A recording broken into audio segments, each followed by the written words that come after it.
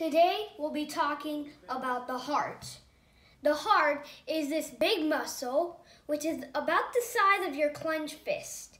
It's located in the middle of your chest, and its job is to pump blood from the systemic circuit through the pulmonic circuit, which we'll get into in just a second, to oxygenate the blood and then send the blood out into the body to oxygenate the muscles and tissues and organs.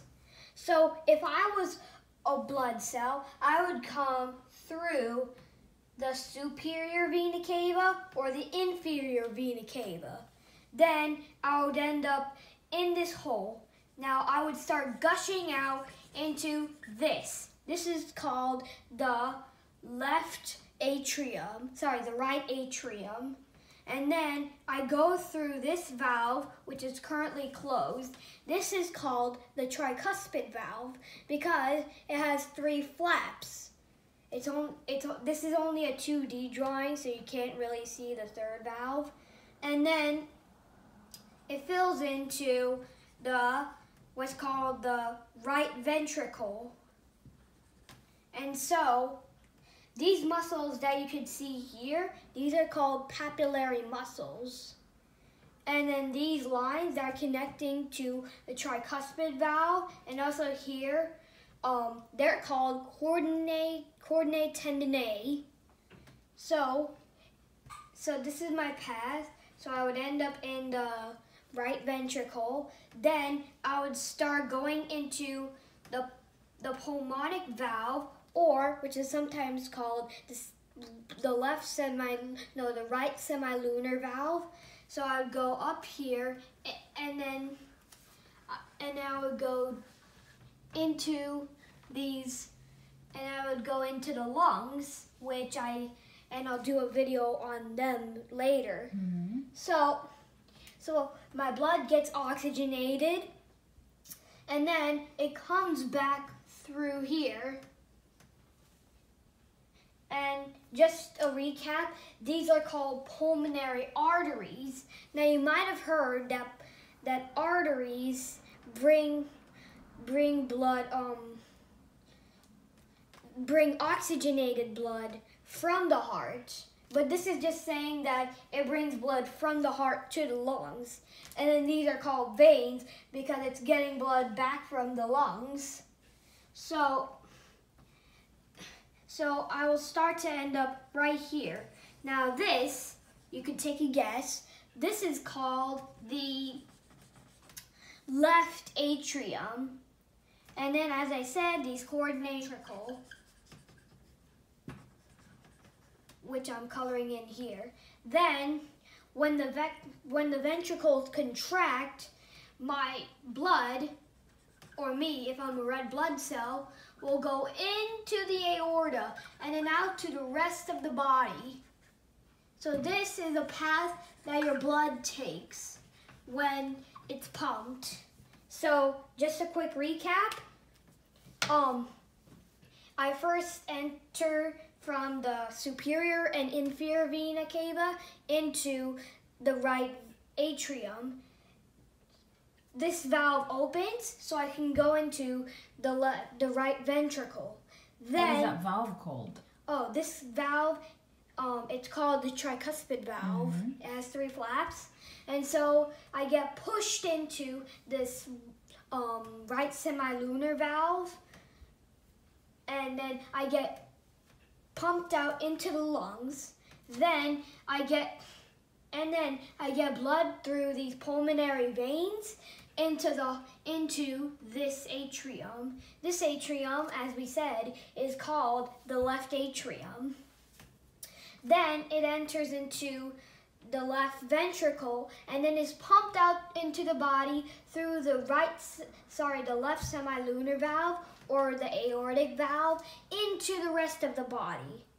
Now, if you take a good long listen to your heart, you might hear these sounds: lub, dub. And the reason why you hear these is because for lub, the tricuspid valve and the mitral valve snap shut. and you could take a guess, and it's a really smart guess, that the pulmonic valve and the aortic valve just opened. And then when you hear dub, the aortic and pulmonary valve snap shut. And as the same thing but opposite as love, you could also take a guess that the mitral valve and the tricuspid valve just opened. So I'm going to go through a quick timeline of these heart sounds. So here I have my timeline, and then here's when I hear lub, or sometimes abbreviated as S1, and then here I have dub, then lub, then dub. Now, this time period between here is systole. This is the filling of the ventricles, because, this is, systole is when the ventricles, they squeeze blood out into the body. And this is called systole. And then this time period here is called diastole, when the ventricles are filling, because since the heart isn't pumping blood out, these valves are open, so it allows blood to come in from here into the ventricles. So just a quick recap. If I was a red blood cell, I would come through the superior and inferior vena cava, through into the right atrium, go down into the left ventricle. Through which valve? Tell me which valve. Okay, so this is the tricuspid valve. I would go from the right atrium to the right ventricle via this valve. And then I would get pumped out into the lungs, and then I would come back to the heart and then get pumped out via the mitral valve into the rest of the body.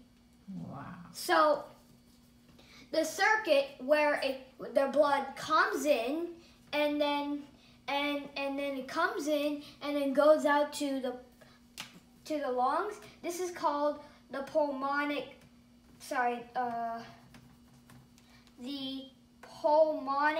circuit, which I'll just abbreviate as PC, pulmonic circuit.